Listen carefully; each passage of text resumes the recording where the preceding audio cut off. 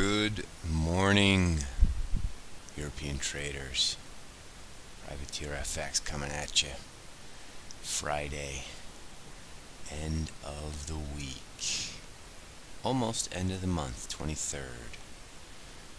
Not much to say today. I won't be trading today. I'm going to go skiing with a bunch of pals at our annual ski weekend that we call FIST. Fixed income, currency, strategic. Basically a piss up in the Swiss Alps, so I'm looking forward to that. But as always, before I leave, I take a quick look at the charts. This looks like the best situation today. We've been working on this euro sterling short all week. We still like it. Two nice tails. Thursday, Wednesday. Now today we're inching on this lower low.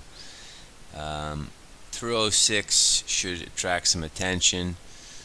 We do feel like this is going to trade down there. As far as extension, I'm not sure, so we're kind of moving on this sort of core short type of deal. We got CPI today in Europe out at 11. Could move things. Hasn't in a while, but could move things, especially if it's hot. Then euro heads higher, and this euro sterling is going to have some trouble.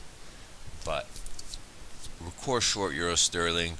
We're going to manage around CPI and see how we do. Speaking of CPI, euro now is kind of interesting. We almost bullish engulfed yesterday, and I would argue that if you do see prices through 52 and 62, the bullish case is back on. We're not long, and we could easily see this thing go the other way. We don't have a directional bias here, but we start getting bullish. So what we call the bull bear line, let's call it 123.60. Quick look at the cryptos coming back down. Chuck your bids in, 82, 72, 62, 83, 73, 63, wherever. Be imaginative, and once you get them, sell out 80% of the longs at a 10% profit. Core short, your average then becomes 3,500 or 2,500, and then you sit. We've done this a number of times, and we will continue to do it. Use the volatility of cryptos to your advantage. What else is there? Oh yeah, dollar Swiss. We hate dollar Swiss, as you all know.